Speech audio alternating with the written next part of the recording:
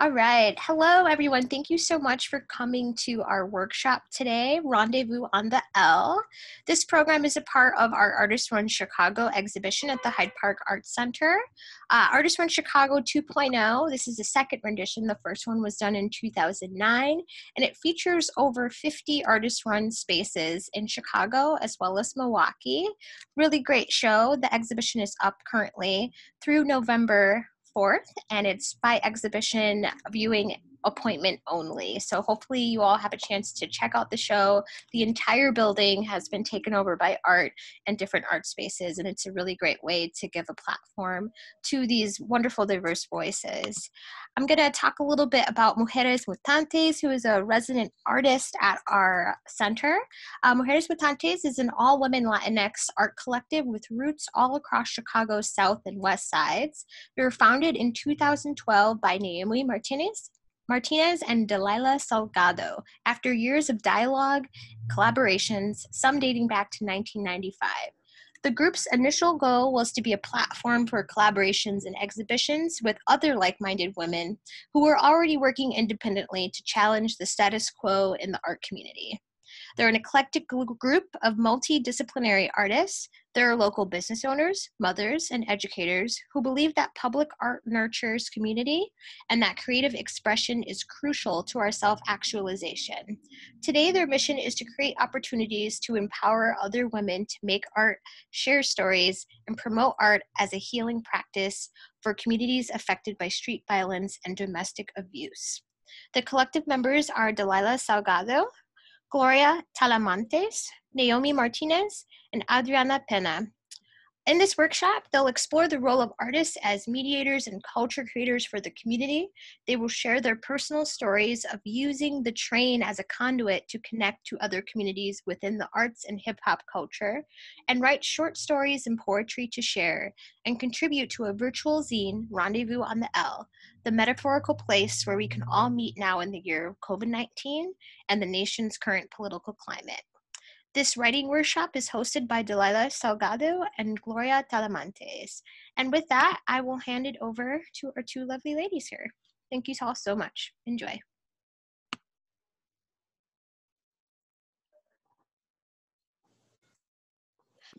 Thank you for participating.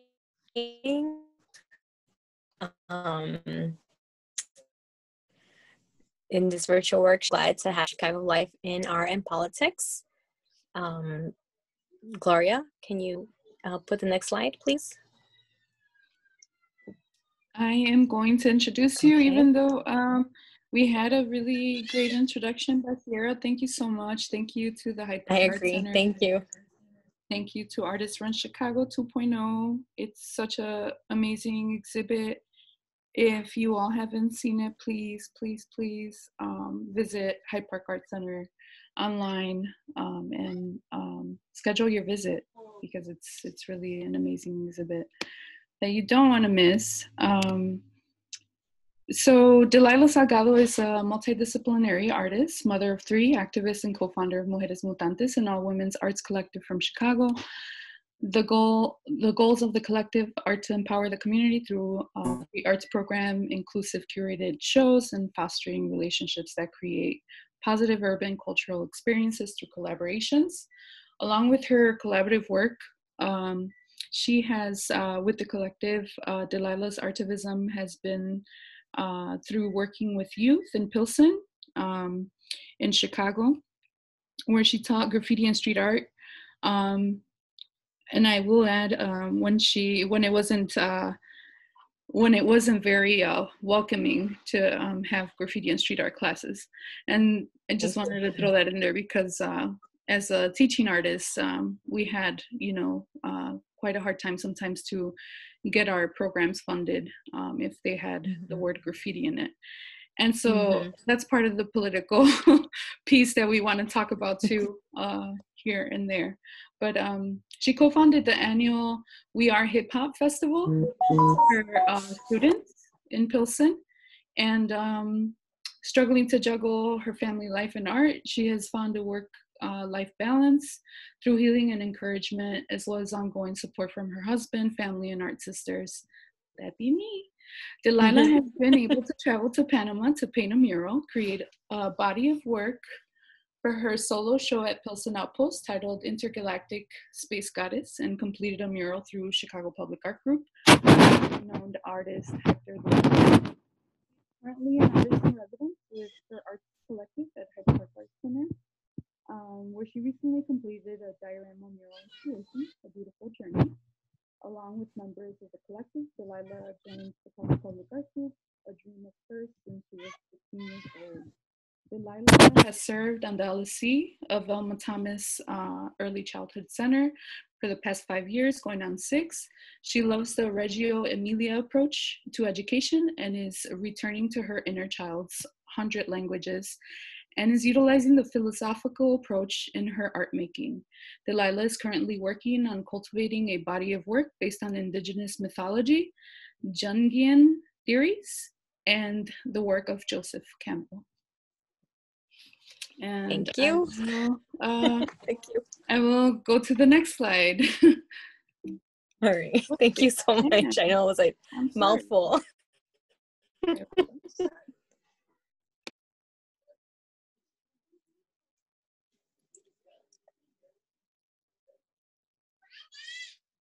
Okay, this is it says no series, but this is some of my work, some paintings. That's from the Meeting of Styles, a woman graffiti mural that I painted while I was pregnant. I was 7 months pregnant. You can tell in the photo. But these types of collaborations, I mean, not just painting, I just really like working with women, painting with women, collaborating. I don't know if I said that already, but definitely like collaborating a lot. Like I love that female energy, and I think that's I'm drawn to like painting. I feel like we need to see the goddess, that divine feminine energy, because we're surrounded by so much masculine energy all the time. And I feel like painting these goddesses, we need like a balance, in the world. And I feel like that the image and the need, I remember when I feel like I met the goddess was when I was at the Art Institute, and I was supposed to draw something for my 2D class, and I met Parvati, and she was this stone figure, in the museum, and I could smell like the earth, the way it just drew me to her. And ever since then, I've just been creating these goddesses in my work, and I feel like I see goddesses in my life now, like walking, living goddesses, and so I want to work with them and like vibe with them. So that's like my work in a brief synopsis. Can we do the next slide, which I believe is now Gloria's, next. Thank you. Gloria Glow Talamantes. Gloria Glow Talamantes is a first-generation Mexican-American graffiti artist, writer, educator, and cultural worker from La Villita. Her art consists of aerosol mural painting, printmaking, photo documenting, public art curation, and organizing to promote community building, self-actualization, and collective healing. She has self-funded several murals across the city and is the founder of the Brown Wall Project, a project in response to the graffiti blasters' brown buff walls across Chicago. Gloria also works as a community newspaper editor for a nonprofit publication in back of the yard. It's called The Gate News. Now, Gloria, this is like, a great brief like bio, but there's so much more to everything that you've done, and like how much heart you put into everything that you do and for the community. And I just wanted to say that and add that. Thank you. But now Gloria can present her work. You're welcome. Thank you. Thank you so much. You're welcome. So I added, I wanted to have, sorry, I keep on messing up the presentation here. I wanted to add a piece that was semi-personal, but not really, to this presentation, because it really, during the stay-at-home order, which started actually on my birthday, I was having a really hard time trying to process everything that was happening. And I had this project due for the CTA, which it's these two pieces that are also, the original pieces are actually exhibiting at Artist Run Chicago 2.0 at the Hyde Park Art Center. And so I wanted to really,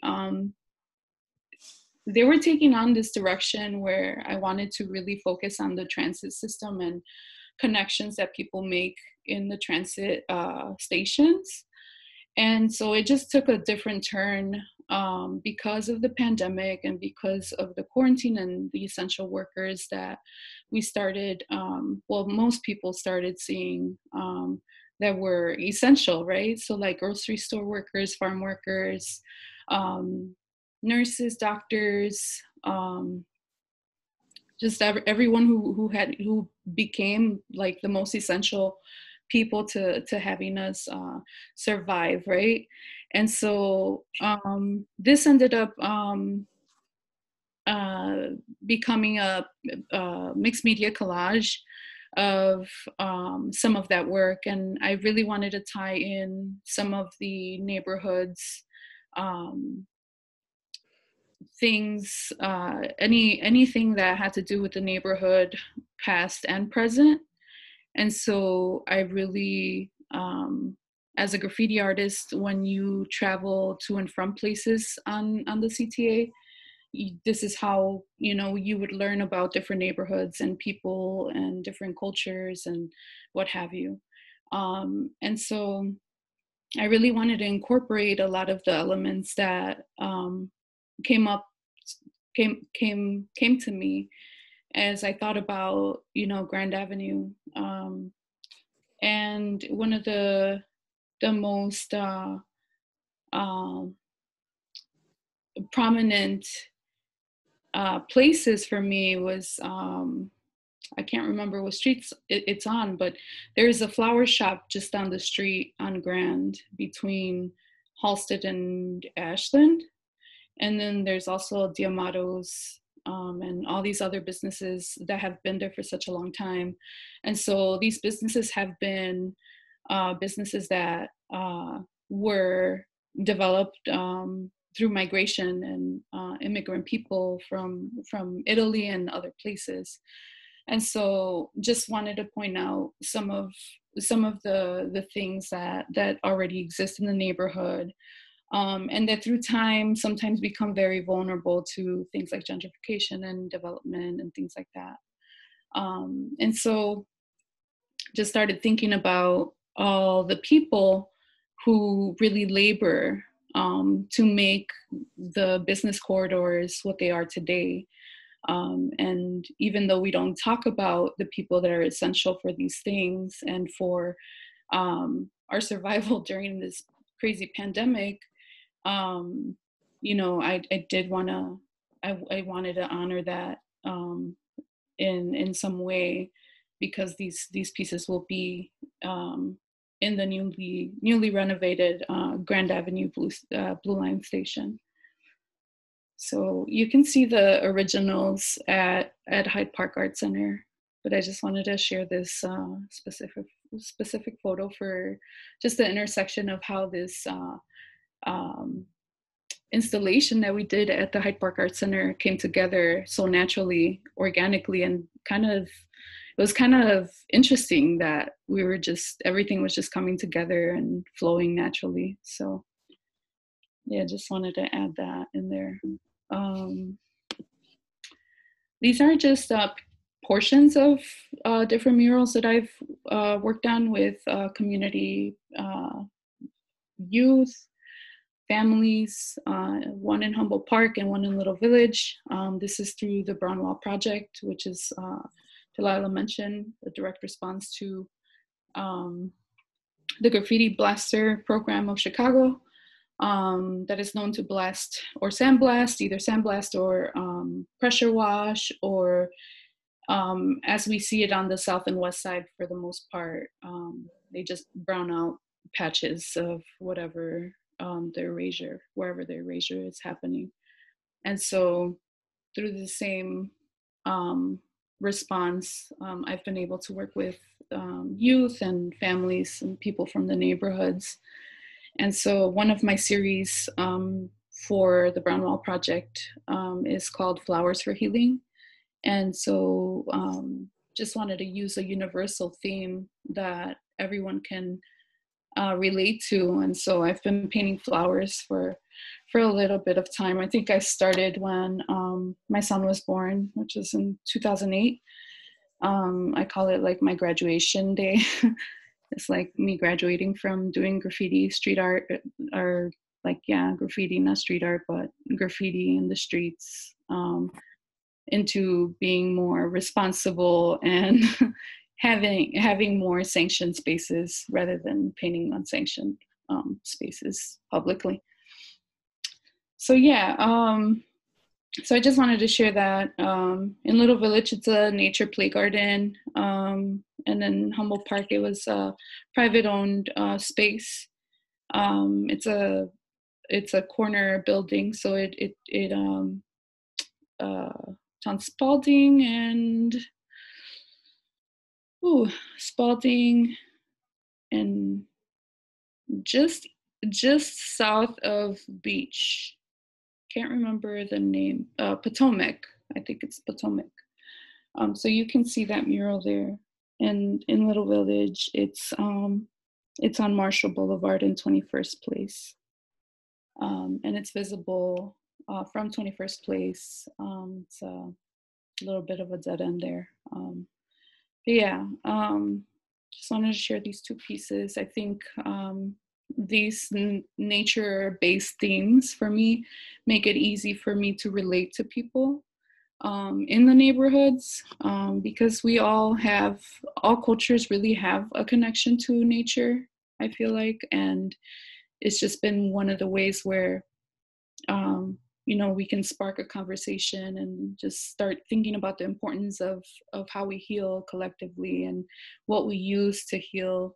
And a lot of times we end up talking about herbs and gardens and just having a peaceful space to be in, right? And so, yeah.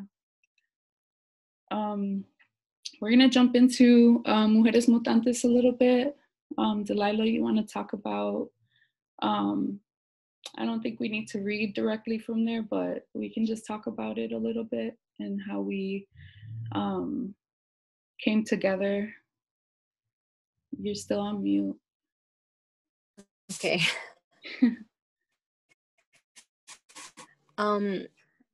Well, we had been so for Mujeres Mutantes, we had been like we talked about the founding it, like founding the collective, but I mean really it started with Synergy, which is a women's hip hop collective that started and that was in part of the University of Hip Hop and located in the Southwest side at the Southwest Youth Collaborative. That's where Gloria and I met, and where we started doing a lot of like volunteering and teaching like the skill sets that we learned in the graffiti and hip hop culture. And one of the major thing that I think we always talk about is we talk about Isela, because she was so inclusive, at a time where there was not that much inclusivity happening within the hip hop community. And we're always so thankful to her because, I model myself, you model yourself, after how, being inclusive to other women and just being like, yes, you want to collaborate, you want to work together, like, let's do this. And so, when we, so when we first started doing our shows, we started like participating in in the graffiti culture, because there was no space for women at the time. There was no safe spaces for women. And a lot of the times when we, participated, we always talk about how we were, the shield for other women, because sometimes that, that male ego would hit us. You know what I mean? We would be the ones in the line of fire. But we protected the women that we wanted to, that we wanted to like involve in this aspect, and say like, there's positivity here. Like it could be different, and let's try to change it by getting more women to participate. And I think that's where Mujeres Mutantes like has a lot of its foundation from the work with synergy, But when we started, I remember having conversations with Naomi. She wanted to just have like like she wanted to do walls, like paint murals, and just have like all these women. But when I after I had my daughter, when I we talk about giving birth, right? It was something changed in me. I was like, you know what? I have to pass on the torch. I have to continue this work in a different way. Like as a mother, like it changed me, and I wanted to not just to do graffiti or murals. I wanted to like move past that and do more community work, because I had been doing so much community work with an organization that I work with in Pilsen called Pros Art Studio, where I founded the Weird Hip Hop Festival with my youth. So the youth taught me so much. Like I am so grateful to them, because they taught me about what kind of art I wanted to make, what kind of person I wanted to be, what I wanted to bring back to the neighborhood, because I went to the Art Institute, which was great, but it was like, there wasn't people like me there. It was a handful of us, and we all knew each other. So I was like, whatever I learned there, I am bringing back to my neighborhood, back to my community. So Mujeres Mutantes was part of like us coming back to that, like me coming back to that, like wanting to whatever I can give, whatever I can like teach, however we can collaborate. I want to do that with other women, because I do really believe in like pushing, women and helping women, and just that energy is different. I'm not saying that I'm against men, but I feel like our voices really do matter, and we are often not heard. And so Mujeres Mutantes came from wanting to not so much as to be against the men's club, but to be to what do they say, fight. You don't fight fire with fire, you fight it with water, right? So we founded the collective, and we started working together, and I always felt like with whatever we did, whatever shows we did, or whatever projects we did, or whatever events, like it's hard work, but when I would see the culmination of the projects, it was just magic to me. And so that's why I do believe in our mission. And I believe that bringing these types of arts to our communities was very important, because art was so important and even essential to us and to our upbringing.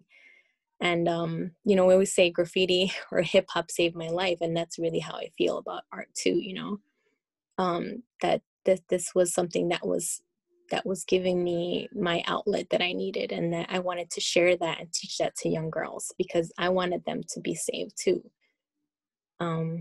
Gloria, what do you have to say? I guess I'll just add a little bit of that to that. And I don't think I have much to add, other than just like my own experience through that process. Synergy was one of the first, if not the first, all-female, all women femme we had LGBTQ before we even like just, you know, it was just all inclusive. Um, it was one of the first collectives or crews, as we would call them, in the hip hop culture that were active in all four elements. So 4 elements of hip hop, graffiti, DJing, breakdancing, um, you know, why am I blanking? You know, the knowledge sharing piece, all of that philosophy, the sharing of the philosophy of what true like hip hop, you know, is. And so being able to see how that manifested itself through just the wanting to have that community was just amazing. And for me, it was also a way to again learn about different cultures and have different type of camaraderie with all kinds of people. For me, I was always immersed in painting with nothing but guys all the time, and so that was difficult because I had to sit through some really, really problematic conversations and just kind of like um, just take it sometimes because I was just outnumbered, you know, and when I did speak up, it just became something that wasn't um, healthy for me. And so throughout the years, having this space where women who were practicing their own art form within the hip hop community, it did really become a safe space for me to enact all the things that I really wanted to do,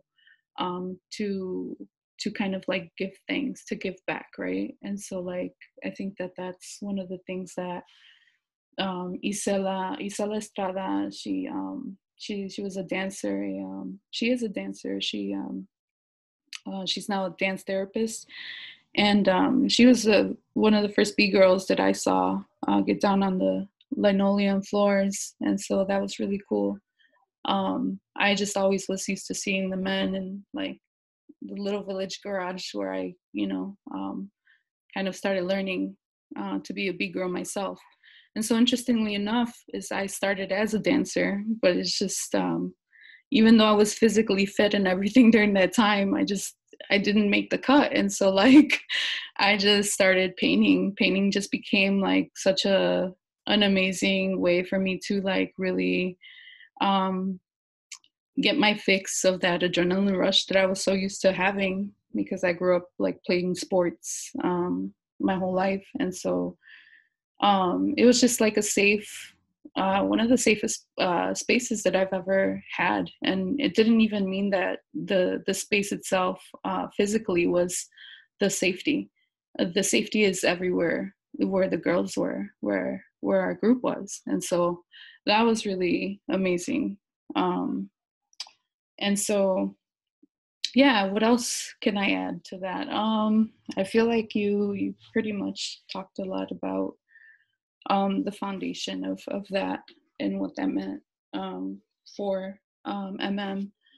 I think for me, MM, what it became is it allowed us to see the intersections of how art, like current art or even DIY art and like arts and crafts and all these other forms of arts magically just like blended and how we learned from each other to keep pushing the collective forward.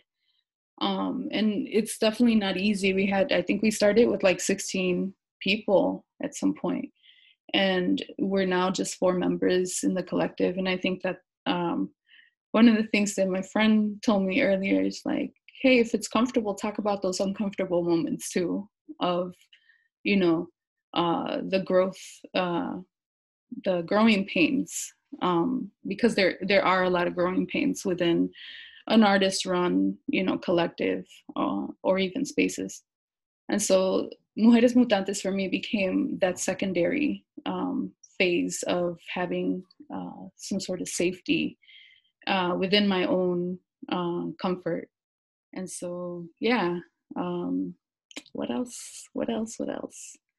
I think that's it. I think I'm gonna push through and present this. This is our installation that we worked on. So it's like a very mixed media mural installation piece. There's fabric pieces in it. There's Naomi's crocheting in there, and our dioramas. And then the two outer pieces are the original pieces that you saw in the earlier slides that are going to be installed at the CTA Grand Line Station.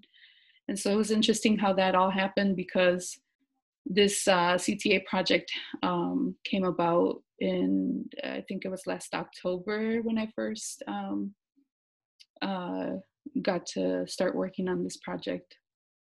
And by installation of this show and just creating the show for, or this installation for Artists Run Chicago, we were talking about how we're all just from different neighborhoods and how we moved so much, and how, you know, we were lucky enough to have that exposure to being around different neighborhoods, like going from the south side to the west side to the north side to the east side, like just by learning how to use the CTA lines.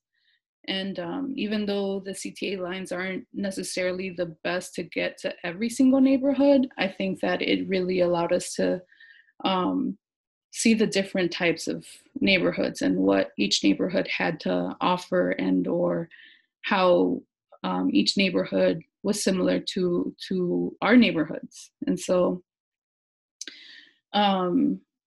yeah, I'm gonna pass it to you because I feel like I've been talking for a long time. I mean, we have these conversations, right, about like the train and traveling and like, you know, being young and like going to different neighborhoods, like, you know, that I would never have gone to. Like I remember, you know, back in the day when we had our voice boxes, and like within the graffiti culture, that was like our voicemail. We called it a box. And we would say, hey, you know, like, meet me here, you know? So you'd get on the train and you'd go to this different neighborhood that you'd never been to, you know? And like, we were connecting in ways I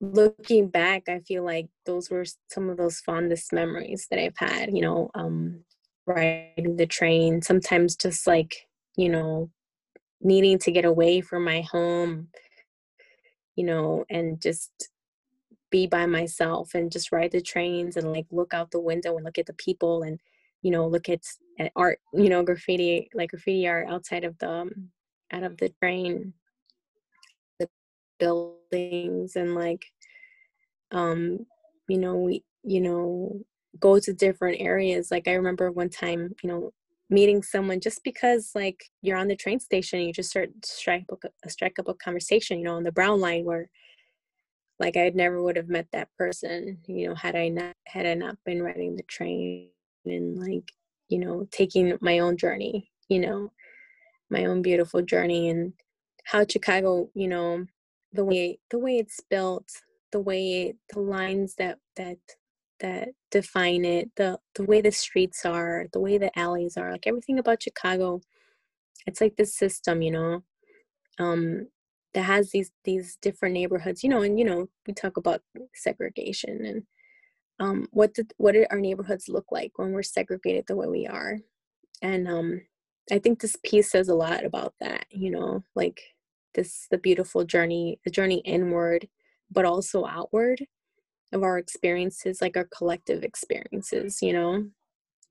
So, and it feels so very like homey to me, you know, like it feels like home somehow, but we're also expressing like this, you know, outer experience all come together, and even though we have these different experiences. So the beautiful journey to me really is that, a journey inward and outward. And as a collective, somehow we were able to do this, at this time during this pandemic, work separately. But when we finally brought everything together, it was like magic, that everything just seemed to flow. And I felt like there was this kind of like fluid thing happening, like between there was these connections being made, and even our pieces seemed to like, be reflecting each other, like they just seem to fit together like a puzzle. And I don't know, I'm very happy, and I was very happy and jumping up and down when it was we were putting everything up, all the elements that we, much like a graffiti production, but in very different, in very different space, in a very different time, going through like whatever we were going through personally. And with this pandemic, it just felt more intimate.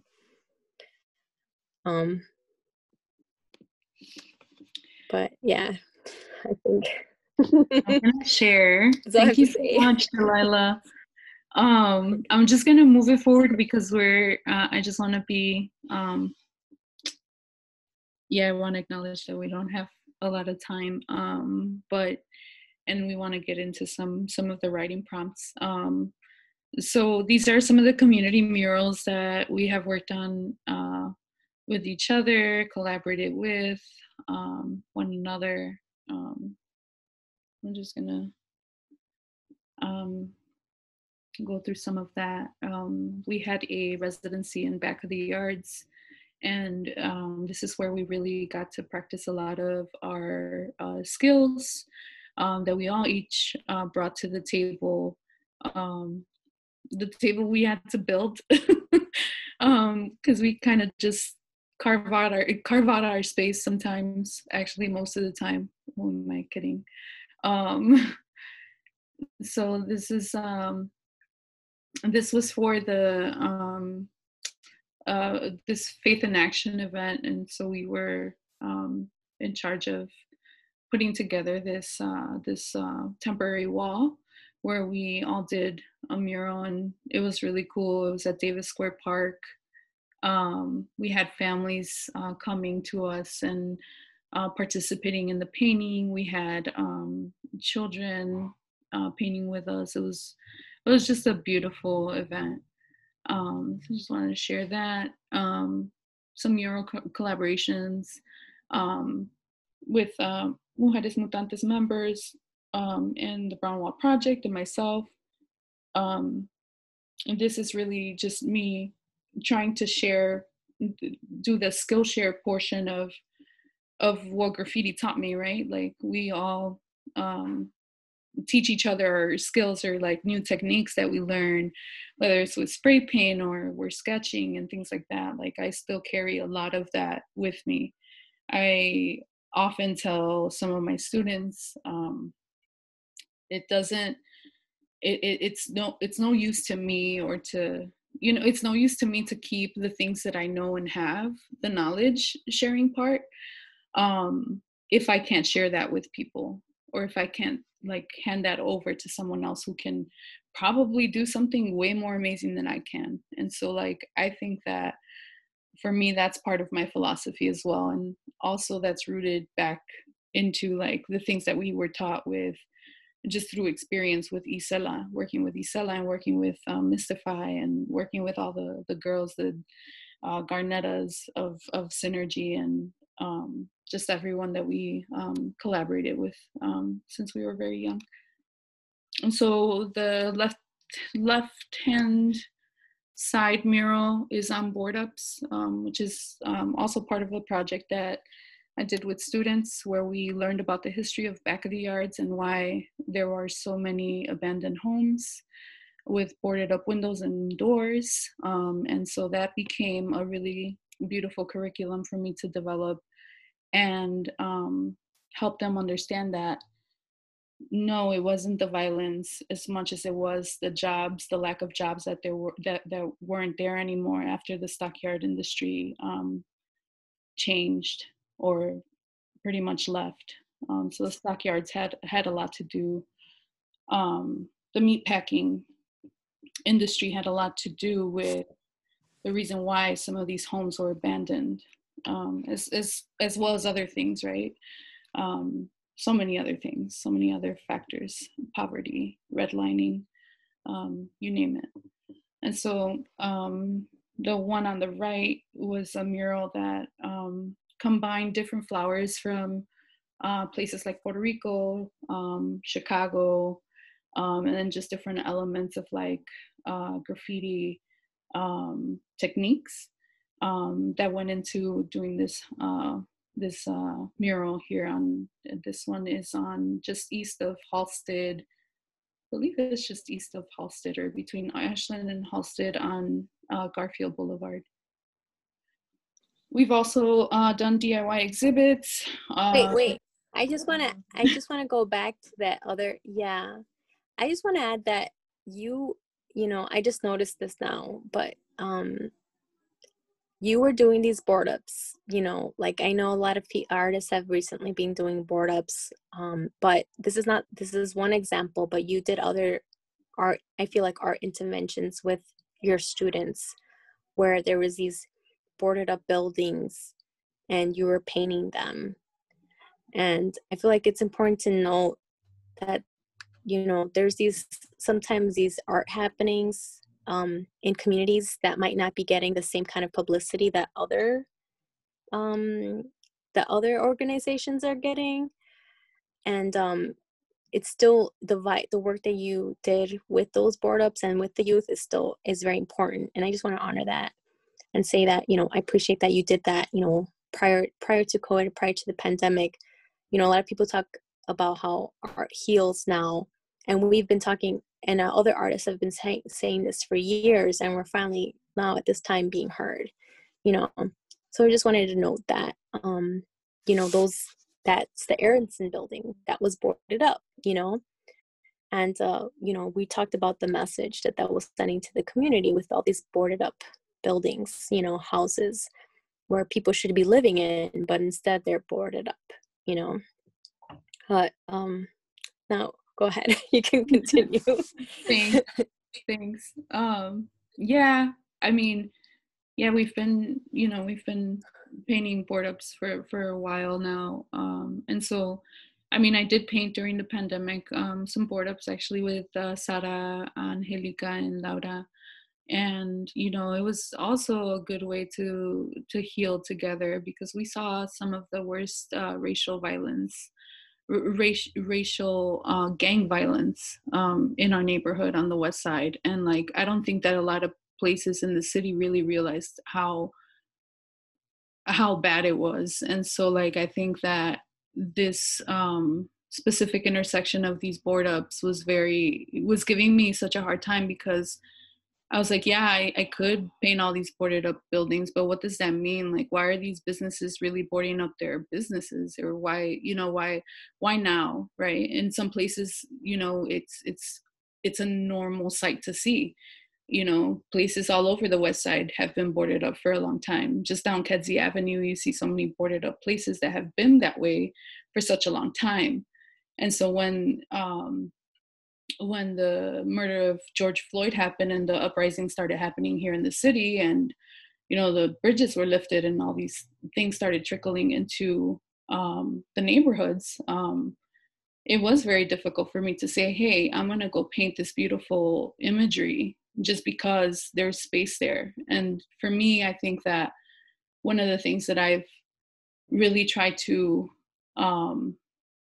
pass on to younger generations is that, you know, we have to think more beyond the surface, right? And like, yes, it is beautiful to have art. Yes, art is beautiful. Art, it does heal. And, you know, but I think that one of the things that have been left out that I've seen lately is that community voices, they're being left out in many neighborhoods. And a lot of them a lot of the times the people in these communities, and I'm speaking about my community particularly, in Little Village, where we don't have all the time a say of what's coming up, and we're satisfied with whatever we have, right, in many ways, because we're so used to having nothing. And I think that it's really important to note that when thinking about board ups, at least for me, I think that it also sends a different message in certain areas of the neighborhoods where, like, I board ups as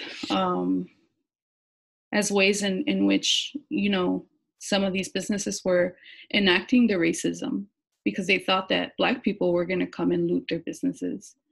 And so that for me made it really difficult to work on some of the very few board ups that we did. We did two. We painted two of them. And so really thinking about that and really taking into consideration the voices of the neighborhoods in which we painted, which were for us, North Lawndale and Little Village, because that's where we were seeing all the violence. And that's where we had to go out and walk our Black neighbors to the train. We had to be on the phone with them because we didn't know what was going to happen to them. And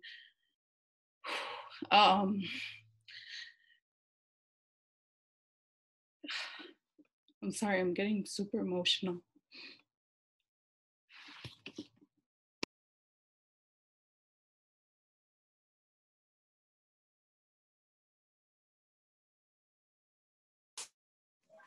It's okay. I mean, we didn't all say, I do remember hearing sirens or listening to, my Citizen app, but it wasn't from what you've described,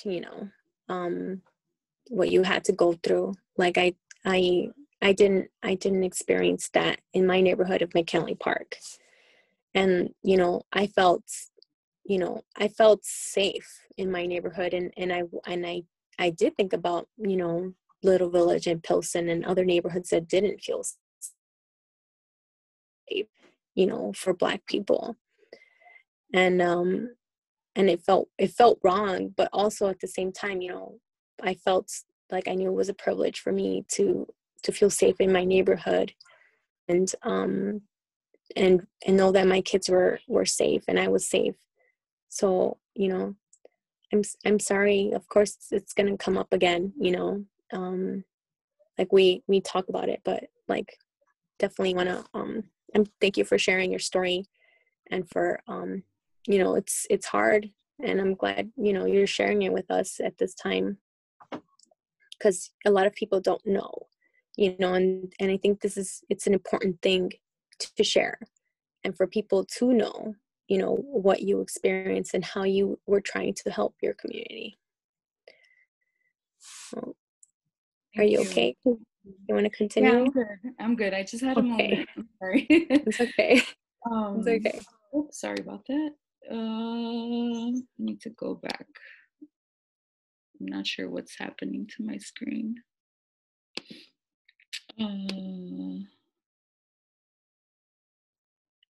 I'm so sorry. Give me 1 second.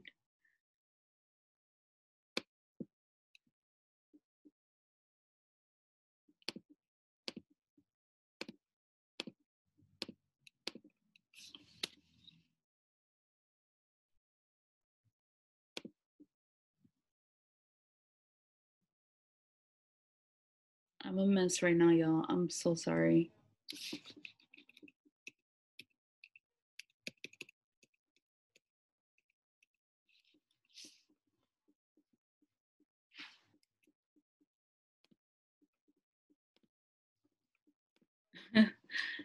All right. All right.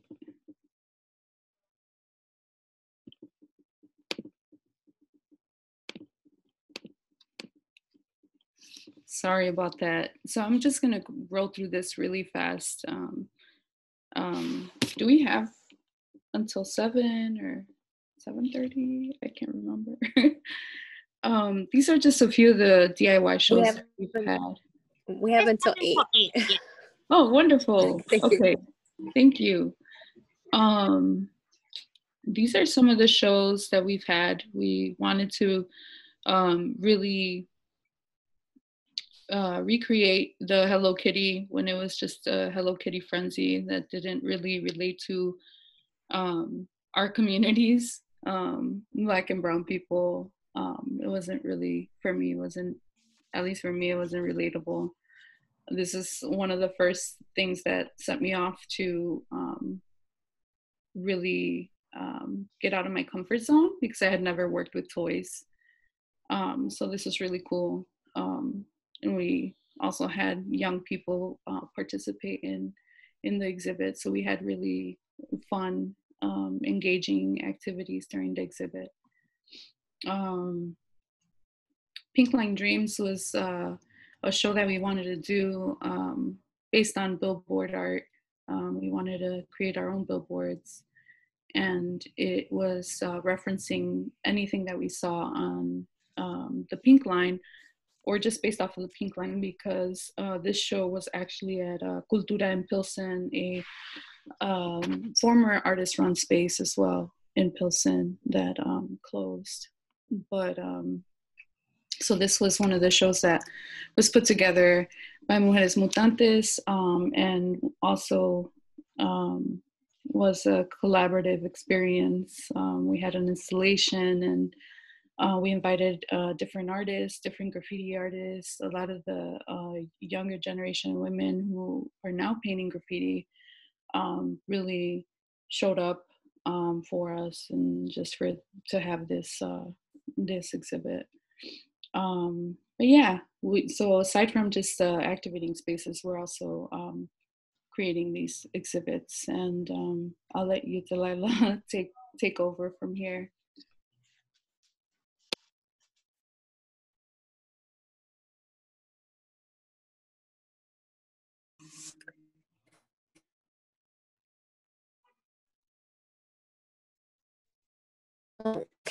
Chicago Transit Line. Sorry, we're having a hard time hearing you.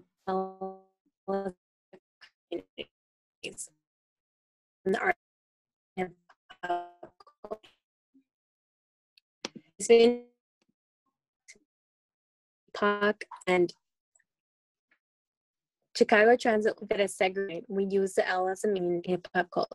It served as a way to make meaningful connections with other BIPOC and allies in the Chicagoland area.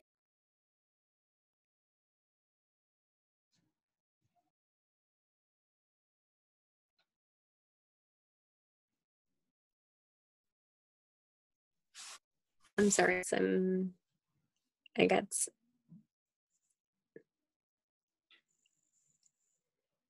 timed out.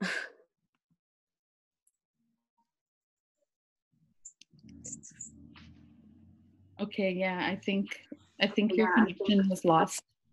Yeah, I think so too, because it booted me off. Let's talk about it. What train line do you connect most with, and why?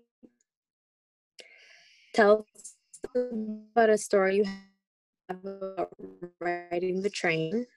How does the transit? So we have a few writing prompts because we talk about the train and the L. We're speaking now about it as a metaphorical place, but as a young person, that was the only way I could connect to other neighborhoods, and the only access I had. So I think about what sorry, I'm receiving a phone call right now.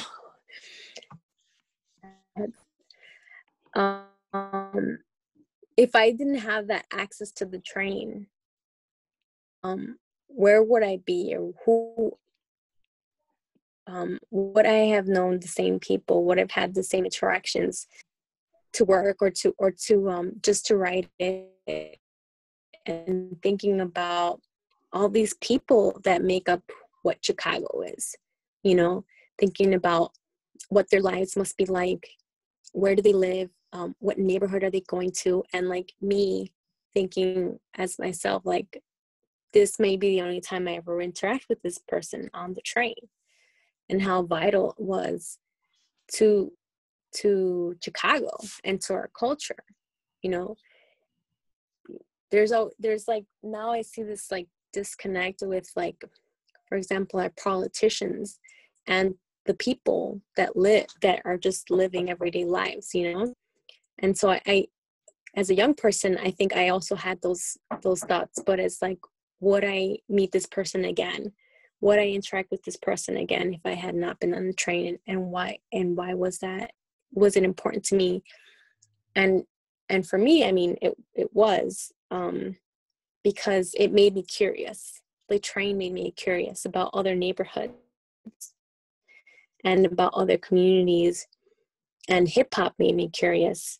And so a lot of my work, and, you know, Gloria's work, is rooted in hip hop, you know, and that connection with the train and Chicago, and even the way that it was like developed, like these colors, and what do those colors signify, and what those neighborhoods mean to somebody, you know, and how like some people might not get on one of those lines, or get on one of those lines, you know, and how it's changing, you know. And so we want you to think about what would the world look like for Chicago, right? With the train, and what, like, you know, sorry, I think I'm like going on tangent, but like what does it mean to you, you know, as a Chicagoan, as a native or a new Chicagoan? Gloria. Gloria? Hello, I'm so Gloria? sorry. Yeah, I was muted there. Can you ask Okay. that again? I'm sorry. I said, what is it, the train, like, what does it look like? Like, why is it, like, we're talking about a metaphorical place, but why is it important to still have these like meetings, you know, these types of spaces, right? Yeah, I think these are the type of spaces that that we're subconsciously doing the meetings, right? We're meeting up people, or we're like, I'll pick you up at the train if you're driving, or I'll meet you at this station. Or I think for hip hop, what it did is it allowed us to see some of the artworks and different style elements in letter forms in graffiti. It allowed us to see the different ways in which the environment on the north side shaped and formed the styles that were coming from the north side, the styles that were coming from the west side, from the south side, etc. And so I think that a lot of that,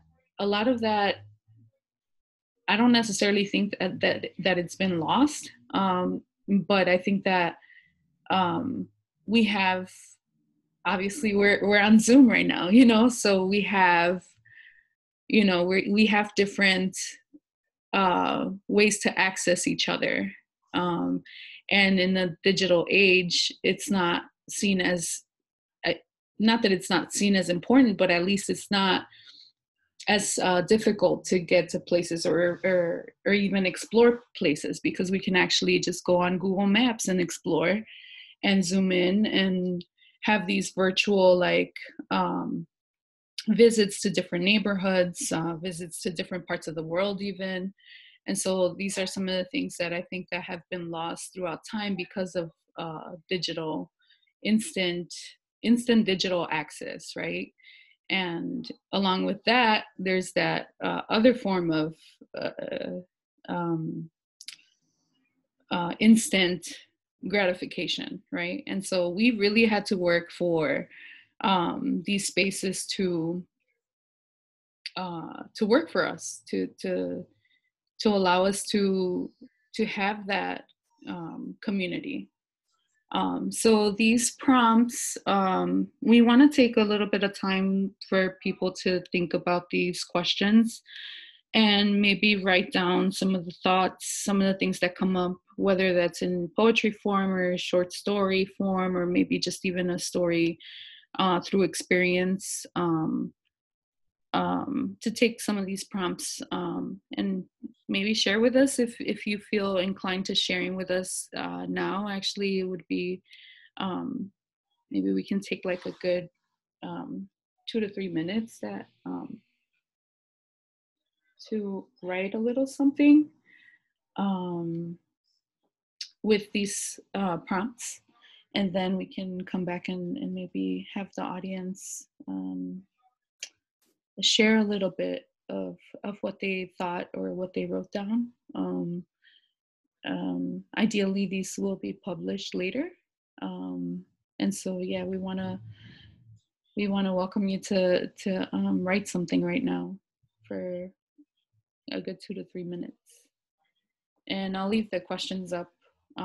We can leave the questions up so that you can come back to them if you need them. So yeah, I'm gonna mute myself for a little while, 2-3 minutes, and then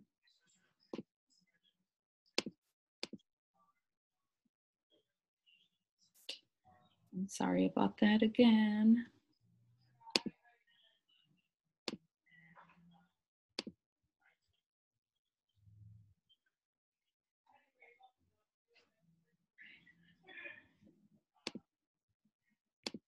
I'm not sure why it's freezing, but it's not allowing me to share. Something's going on, I'm not sure. Let's try this again.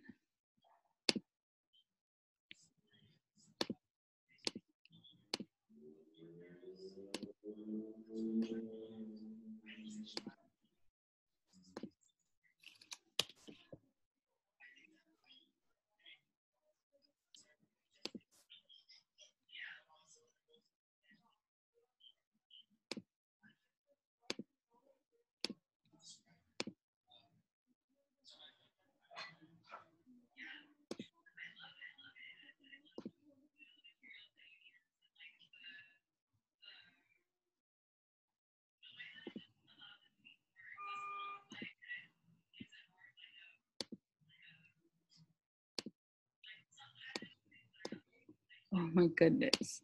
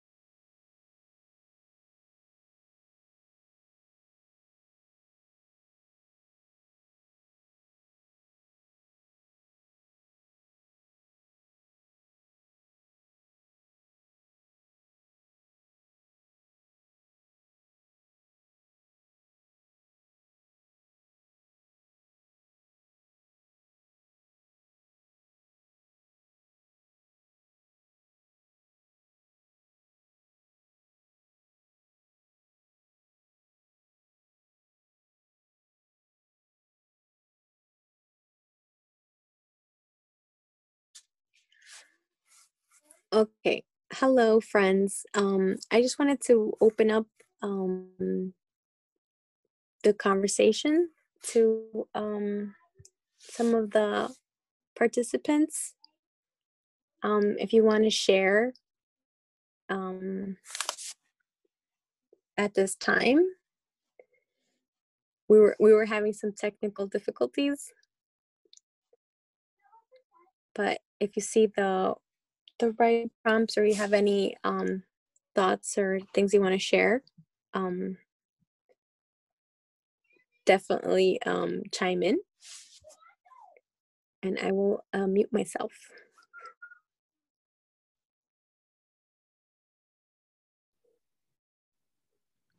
I can go ahead maybe and share a little something from this writing prompt.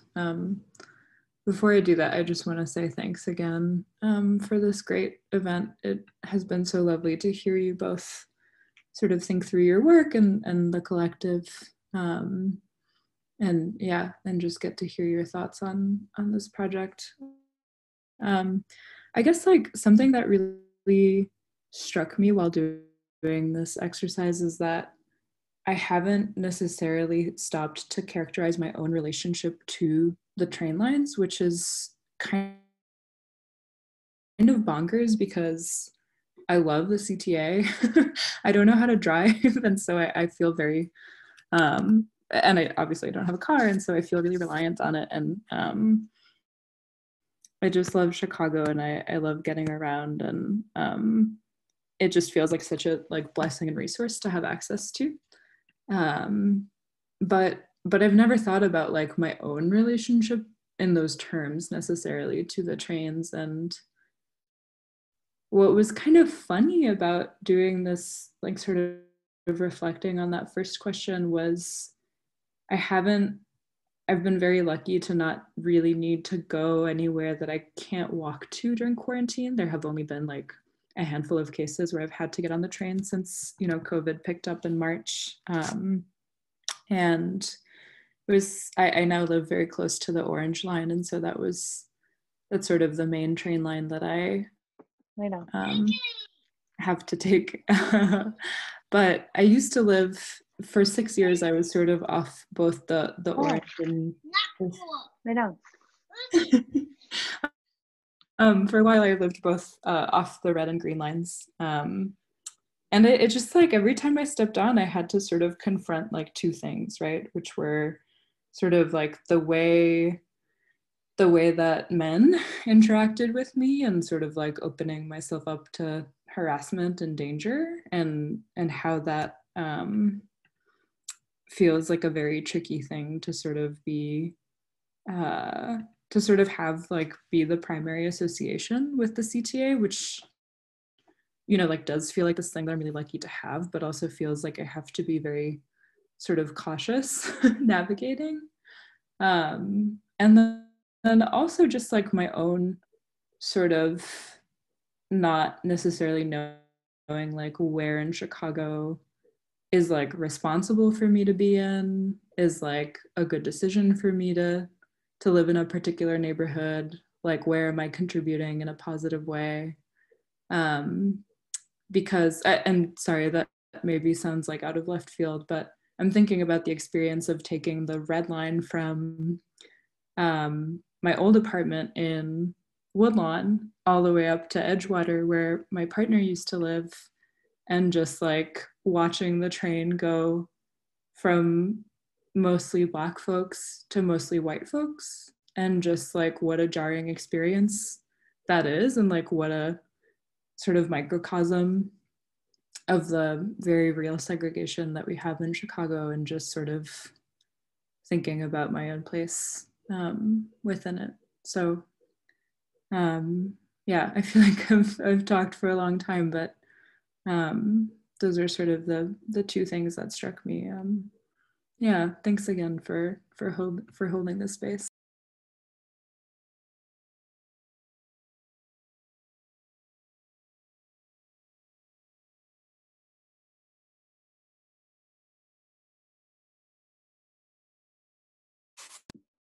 These are some other questions. Thank you for sharing. Yeah.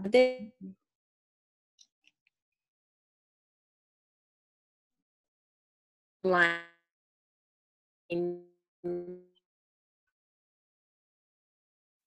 I think we're losing you, Delilah.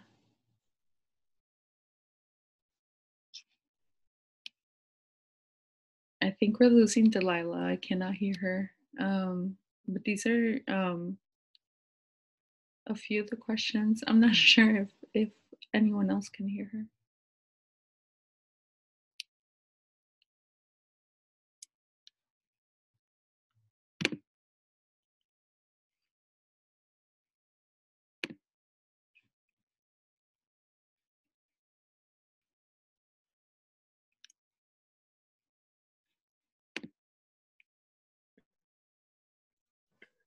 I felt like, as was happened too, you know, being helped by strangers, sometimes not having enough change, you know, to get on the train, and like somebody like looking out for me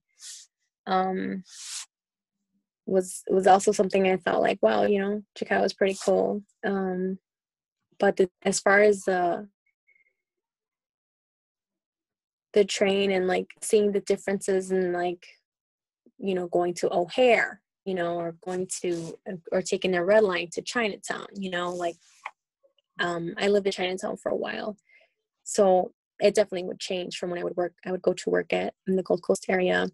I was working at Starbucks, and I would get on the red line and head to Chinatown, and everything would just change. And I always wondered, why is it like this? You know, like, why is it like this? And now, of course, as an adult, you know, I've more informed.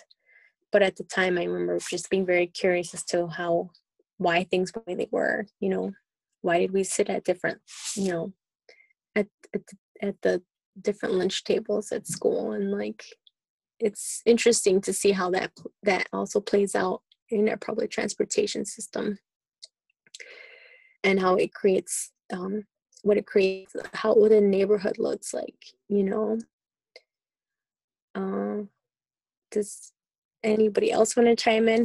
I know I feel I've been ranting for a little bit. I'm gonna mute myself. You can go right ahead.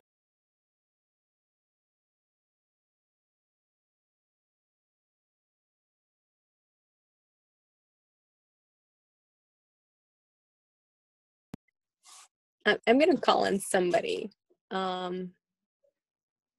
How about Maria? Do you want to share? Sure. Can you all hear me okay? I can. Okay.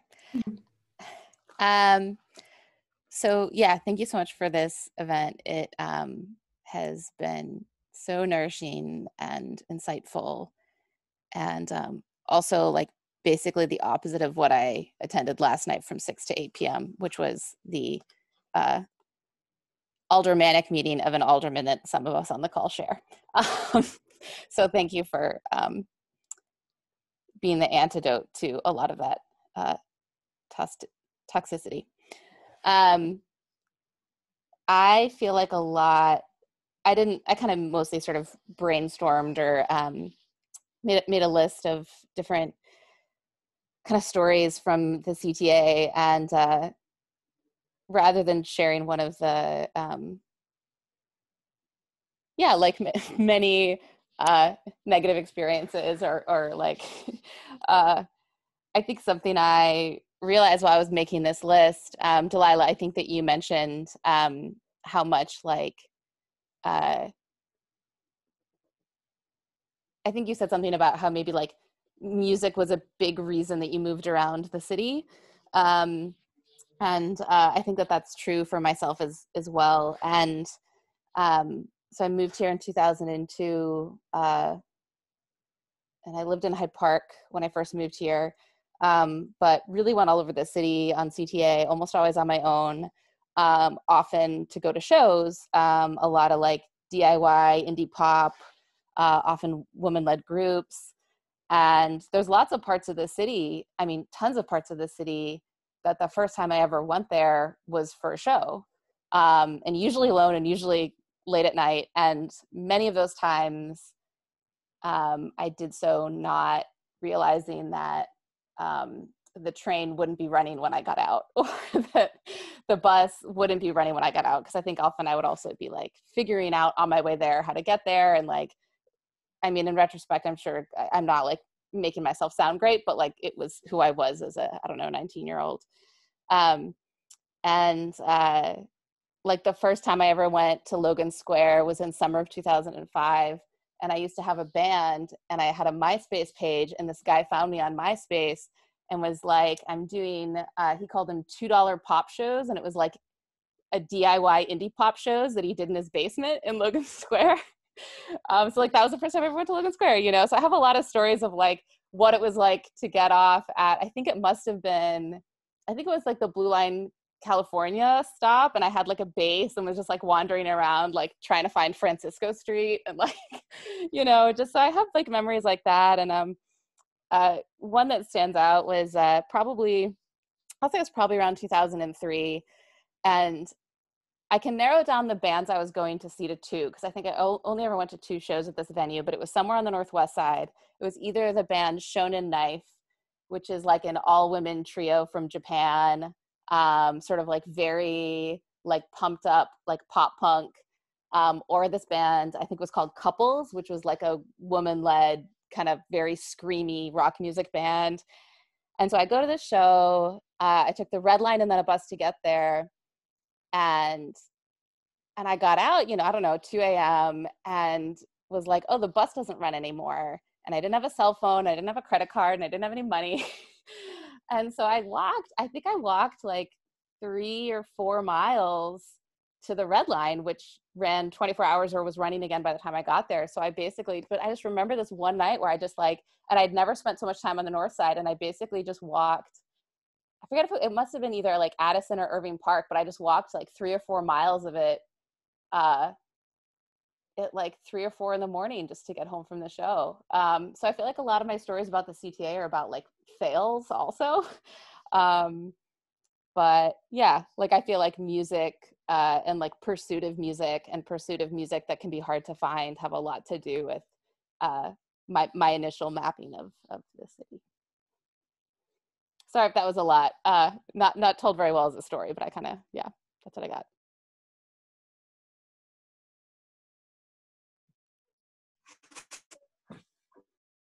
That was a very fun story, and I definitely could relate. Thank you for sharing. And I think that music and the you know, the train, there's probably so many more stories out there, but I feel like that access to that space, those spaces or those places wouldn't have happened, you know, if it hadn't been for public transportation for maybe a lot of Chicagoans, you know. Like I had said previously, like I didn't drive for a long time.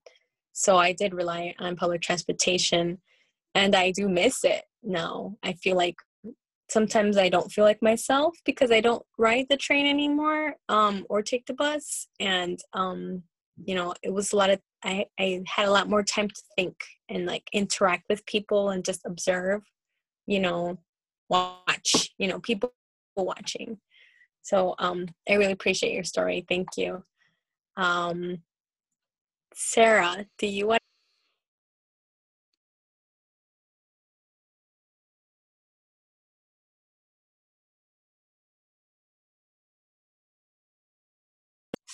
I'm sorry, Sarah. Would you like to share? Or Gloria?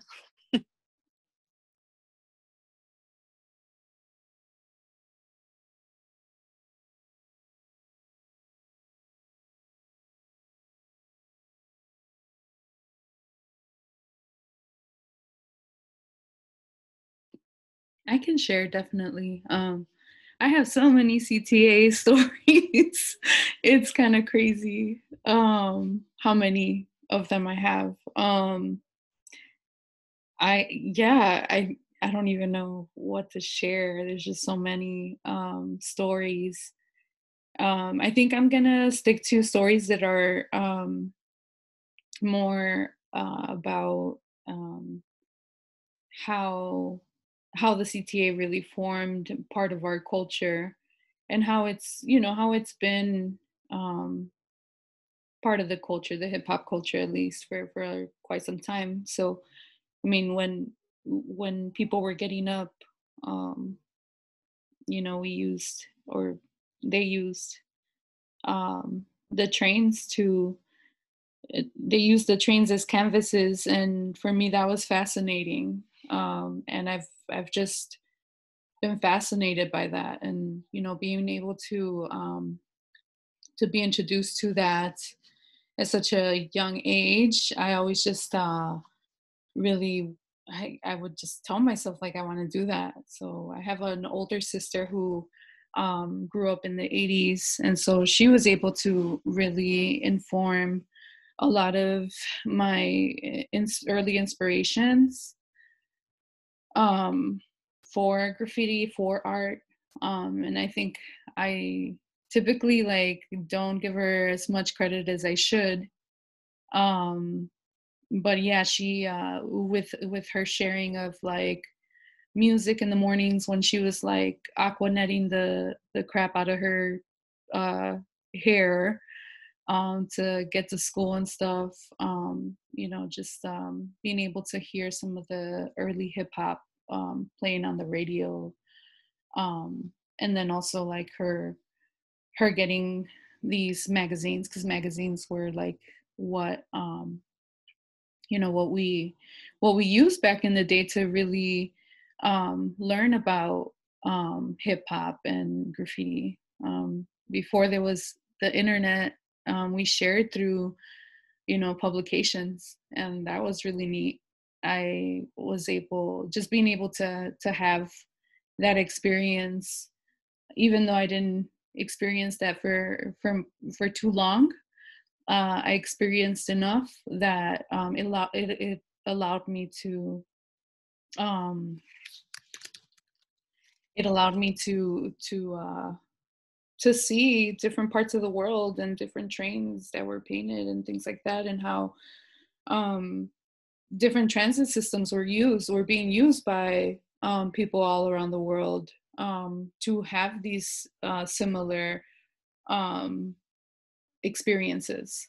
And so yeah, a CTA story, I think one of the CTA stories I have is that this was not on the train, it was actually on the bus. And I think that that's one of the things that uh, buses buses are interesting, because they have a different dynamic than trains do. When you take the bus, you're more likely to be left closer to your destination. And so I remember one particular night painting on the Midway Orange Line, and wanting to come back home, but wanting to come back home at a semi-decent hour, which at that time was like 1:00 in the morning. And it was one of the first times that I painted by myself in the dark on the train. And so I was just like freaking out afterwards, because there's just this rush that goes through you when you're just out there just painting, and especially when you're not supposed to. And for me, I think I ended up taking, I think it had to be the Western bus. Yeah, because it's a 24-hour access. So I took Western to just get home quicker, and just I don't know, I just I didn't feel like taking the Orange Line all the way to the Loop and then back into, at that time I think it was still the Blue Line, the Pink Line, to 54th. And so I took the I took the bus, but every time I walked, like as I was walking up the stairs, the little steps on the bus, and as I walked back to the bus, um uh and I kept hearing my backpack rattle. Like you can hear the spray paint, and I'm sure that you could also smell the fumes on me, because I had been painting for a while. And I think it was at that moment where I was like, okay, this is probably not the best decision I made after just, doing something I wasn't supposed to, just to get my art seen, just to be visible to the community that was following my work, right? And so I think that having that experience really allowed me to see how how some of these things weren't very good ideas. I mean, as now as an adult, I'm just kind of like, why did I do that? That's terrible, those were really terrible decisions that I made, but they were also decisions that shaped the work that I do now. And so I have to really be kind to myself about that. And so I think that and so, yeah, it's really interesting to look back at situations where, graffiti was in many ways, as Delilah said, graffiti did save my life, right? Like hip hop saved your life. Like for me, graffiti did truly save my life, because I don't know what I would have done to replace that. And I couldn't, I couldn't see myself doing something else at that time. And 90s were pretty they were pretty hard times, 90s, as far as like when it came to being on the street or just street culture in general. Like the 90s in Chicago weren't very they were the best, some of the best years, but they were also, not the best. And so, yeah, just using the CTA for me has been one of the ways in which I've been able to learn about art too. Like I learned through just I learn visually a lot, and I also learn. I'm a tactile learner, but the visual element of it allowed me to really like see different artists, different graffiti artists use different techniques, and so that really opened me up to different, wanting to try different things and explore even within my own pieces. So I think, without giving the CTA too much credit, right? I did, I'm very lucky to have had the access to it a lot of times, whether it meant like digging through the sofa to find the change to get on the train, or back when the day passes were like $5. That really helped to inform a lot of the things that I know now, and also allowed me to meet like a lot of different graffiti artists. And so, yeah, I don't know if that's much of a story, but that's just one of the stories that I vividly remember. And I just remember like feeling so like exposed,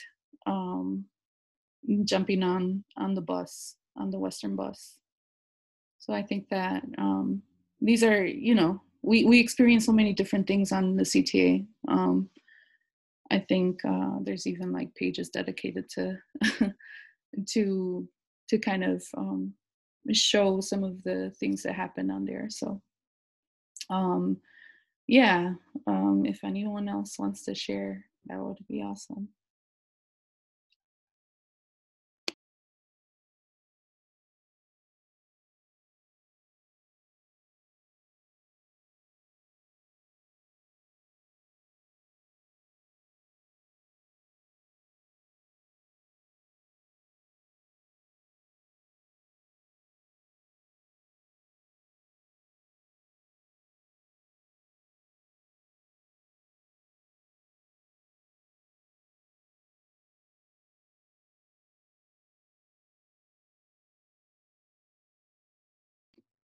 I'm gonna actually go ahead and answer one of the questions that says what train line you most connect to and why. I think I connect most to what used to be the blue line, which is now the pink line, the Douglas blue line. I grew up just a block away from it, right off of Douglas Park. And so having that, having that experience of like hearing the train at night, became part of like my everyday life too. If it's quiet enough in the neighborhood, you can kind of hear the echo of the train. And so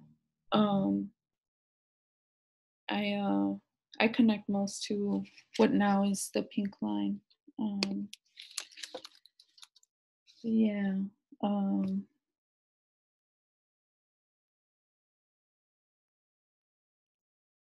We have how do you connect with people from other communities? So I think that's one of the, using the CTA to get to and from the University of Hip Hop, to meet some of the ladies who were just hanging out, painting, or just having workshops and things like that, are ways in which I was able to connect to other people. But also like I went to a magnet school for elementary school, and we had buses that would bus in different students from different neighborhoods all over the city. And so sometimes, I want to hang out with friends, and I remember having to learn how to take the train, or the bus, use the bus to get to their house, to be able to hang out and, outside of school. And so those are some of the things that I think, I don't necessarily think that I really paid too much attention to back then. But I think that looking back now, these are just, the CTA has really been a huge component in how I've experienced my life as a Chicagoan. And I think we're coming to the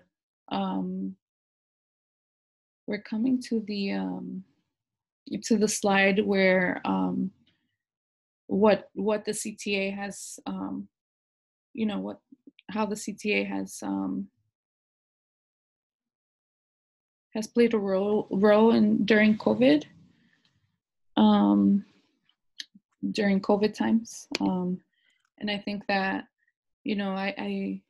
I'm fortunate enough and very privileged to not have to take the train, but I know that a lot of the community members in my neighborhood have had to rely on public transportation to get to and from work, or to get to and from their destinations. Jeez. So,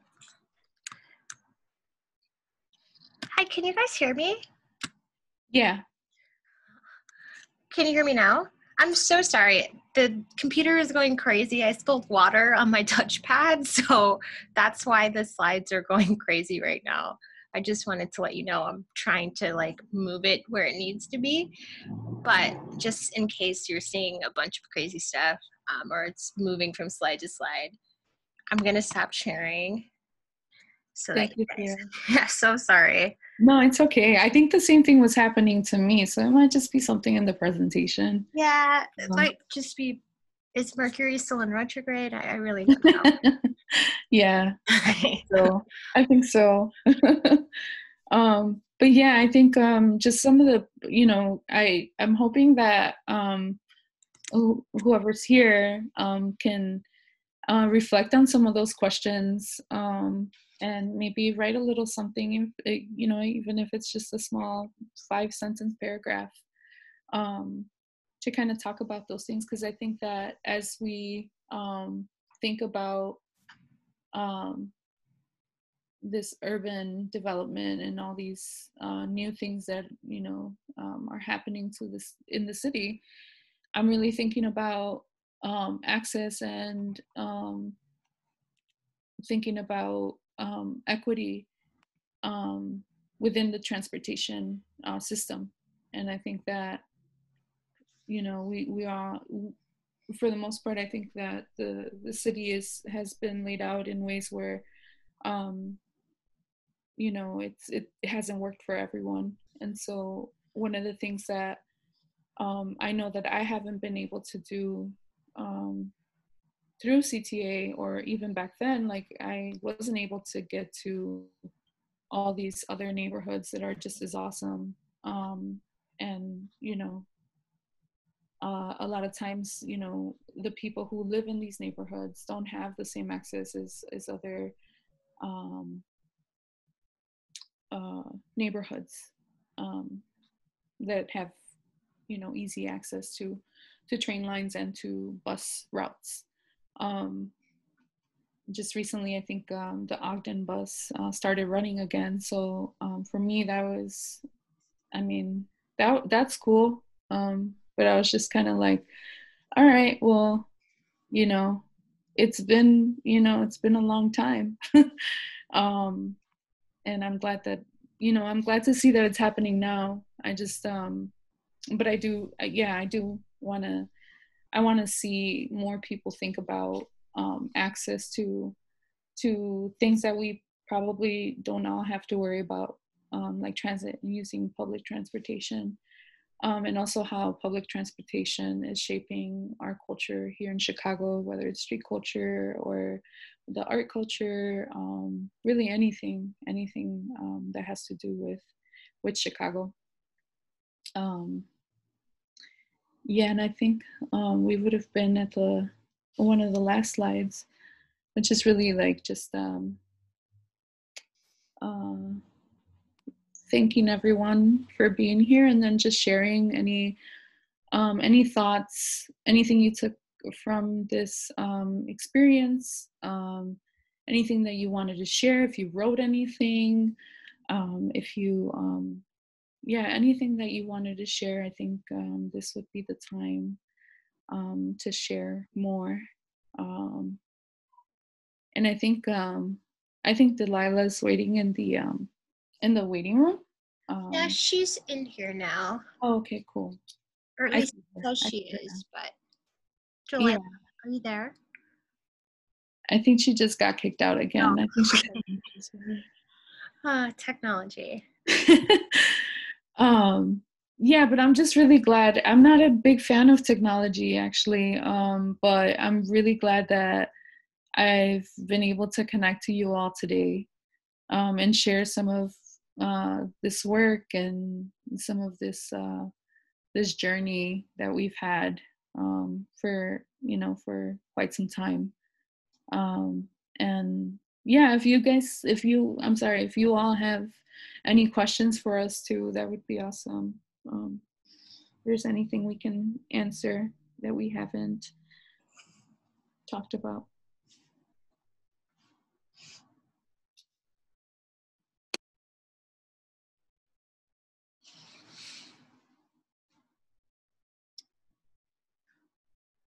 Awesome.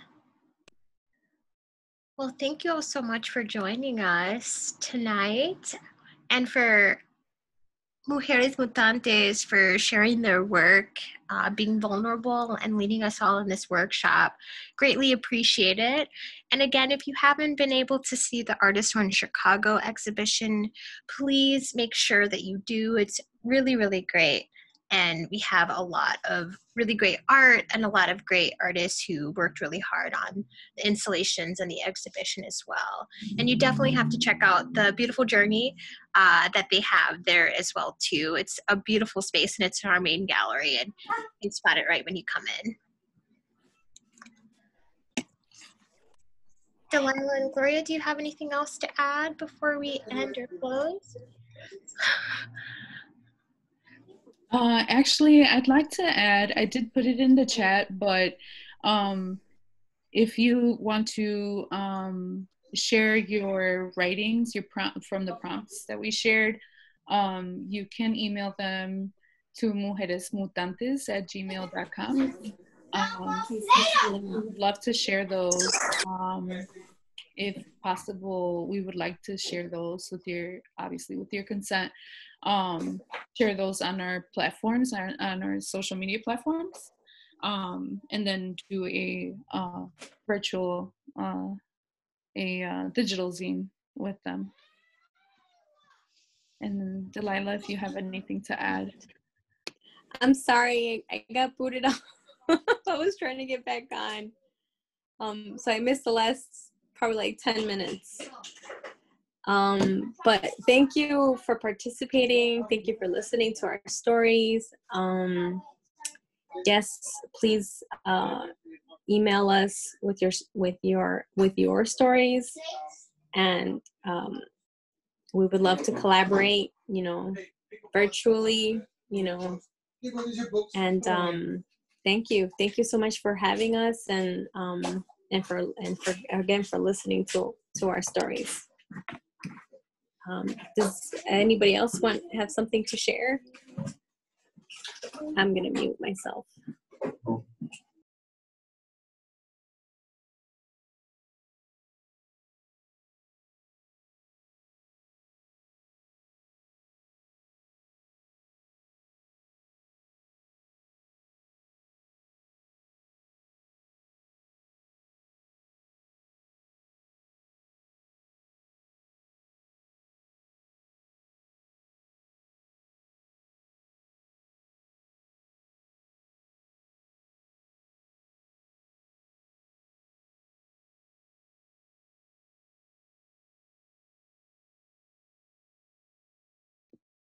Okay, I will share one more thing. We're getting a lot of love in the chat room, so I just wanted to share that. I appreciate the love. Thank you so much, everyone. Thanks for joining us, and thanks for being patient through our technical difficulties. I know maybe I just need I need better internet, maybe, I don't know. But thank you so much for joining us today. It means so much to me that that you all made the time to attend.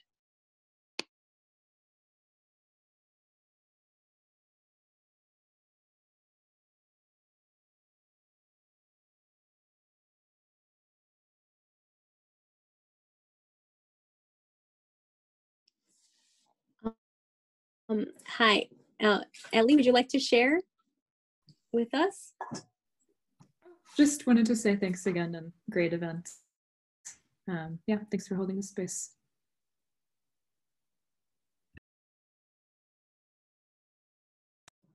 Thank you. Mario, would you like to share anything? I know you sent a message in the chat box. Anything else you would like to add?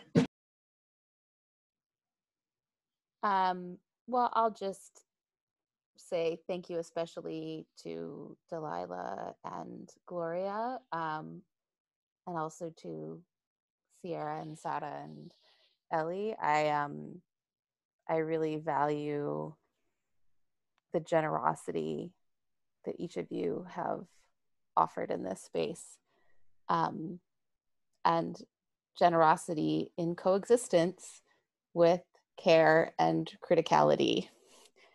And I think you've really modeled that in a beautiful way, and love you both. Thank you. Thank you. Awesome. Well, thank you, Gloria and Delilah, for sharing today. Thank you so much for being here with us tonight. And with that, we're going to end that. Please have a good evening and enjoy the rest of your week and weekend as well, too. Thank you all. All right, thank you all. Yourself as well. Thank you so much for all that you do.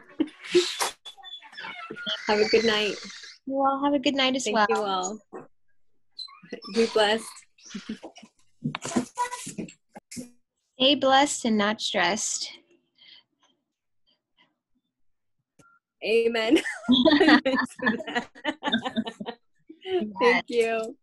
Cheers. Right. Have a good night. Thank you so much. Bye-bye. Bye-bye.